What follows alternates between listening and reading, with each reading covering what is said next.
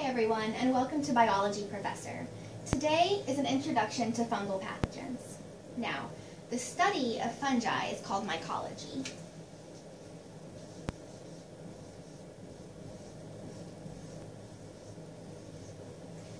And before we start talking about various important human fungal pathogens, first I want to emphasize that actually a lot of fungi are good. They're beneficial to humans. There are over 100,000 known species of fungi, and of those 100,000, only about 100 are thought to be pathogenic. There are numerous good fungi that confer various benefits, so let's talk about those first. First of all, fungi are valuable as decomposers.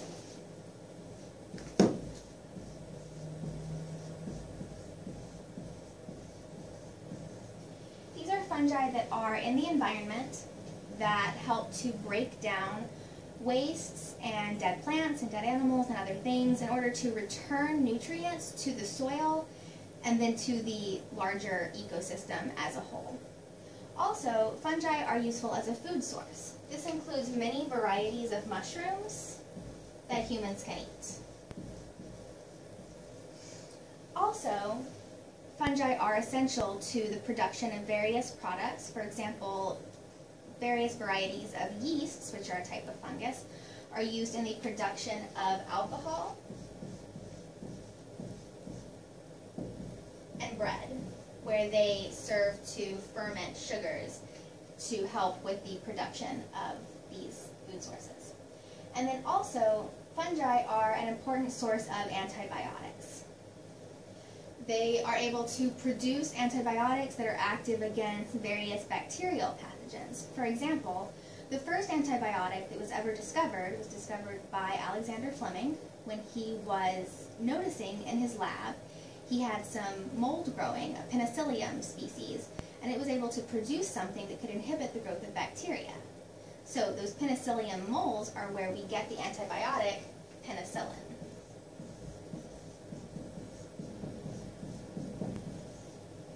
So these are the various ways in which many fungi are actually good for us. But now let's talk about those important human pathogens. Okay, so now let's get into talking about some important human fungal pathogens. I've broken these down into 3 categories just to aid our discussion. First, let's talk about opportunistic pathogens. What this means is an opportunistic pathogen is one where this particular fungus is found in many humans, in normal, healthy human tissues. But sometimes, if given the right opportunity, it can lead to an infection called an opportunistic infection. Examples of these types of fungi are Candida albicans and Pneumocystis pneumonia. With Candida albicans, it causes a disease called candidiasis,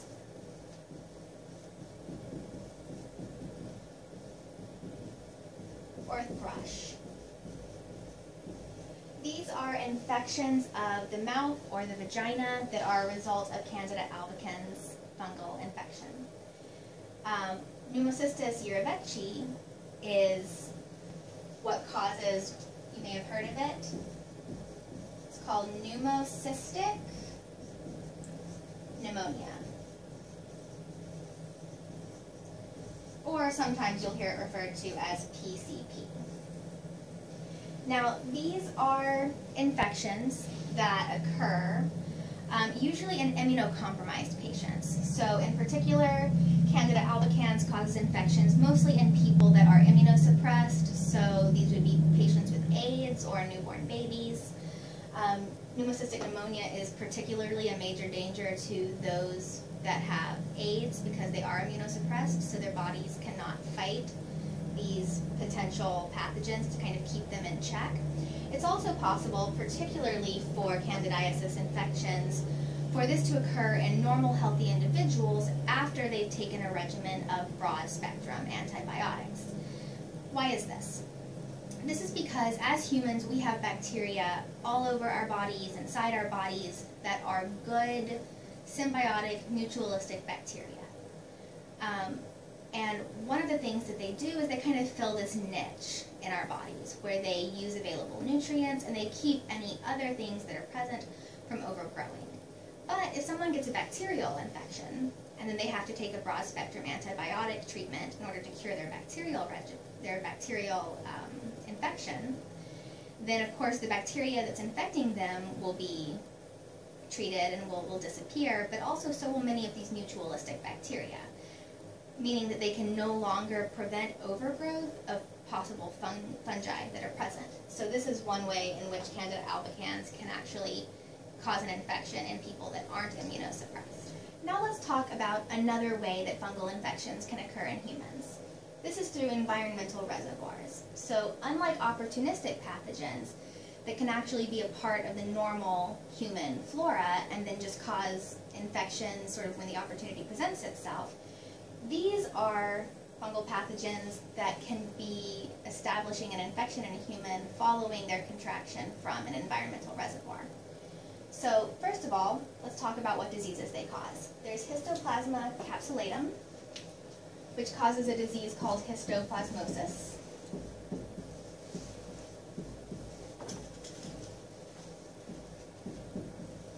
There is Blastomyces dermatitidis, which causes a disease called blastomycosis.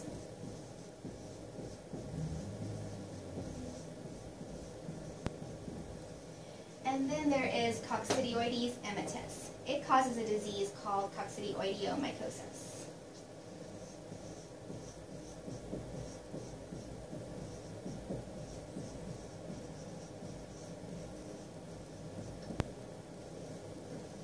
Since this one is kind of hard to say, it has a common name of valley fever. Now, how do you contract these pathogens? Histoplasma capsulatum is found in animal droppings, mainly bird droppings and bat droppings. Blastomyces dermatitidis is found in moist soil. Coccidioides immitis is found in dry, arid soils. But all three of them are endemic to the United States and as well as other countries. Now, how do you get them from the environmental reservoirs?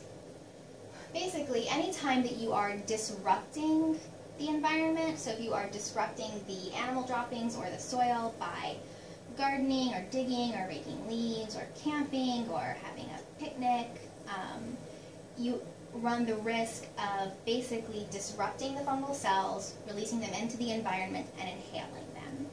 That means that the primary type of infection for all of these diseases is a lung infection. And the symptoms are similar to that of a flu or pneumonia. So coughing, wheezing, fever, which can make them difficult to diagnose if you don't know what you've been exposed to. Also, all three of these, while they are primarily lung infections, it is possible for them to disseminate to other regions of the body. This is called becoming a systemic infection. So they can spread to other organs and even spread to the central nervous system. If this happens, it results in fungal meningitis, which can be a serious infection. Finally, let's talk about that third grouping, dermatophytes. Dermatophytes cause infections of hair, skin, and nails. So while these infections are not as serious as some of the other ones we've discussed today, it's more of a nuisance. So for example, this would include athlete's foot,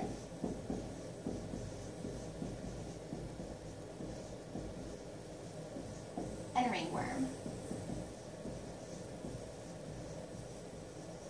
The result of these diseases are that the infected area is usually red, it can become scaly and itchy, but it can usually be treated pretty easily, and it's not life-threatening. So those are our examples of human fungal pathogens. You can see that there's a lot of diversity here. But before I leave you, I do want to emphasize that there are species of fungi that infect other non-human hosts. For example, there are fungi that infect plants, so Dutch elm disease and potato blight are caused by fungi, and these have important agricultural consequences. There are also species of fungi that infect amphibians. So for example, Batrachochytrium dendrobatidis is a fungal species that is responsible for amphibian declines and even amphibian distinctions around the globe. So certainly there are many important fungal pathogens out there that we should be aware of. But that's it for today. Thank you for watching, and I hope you learned a lot.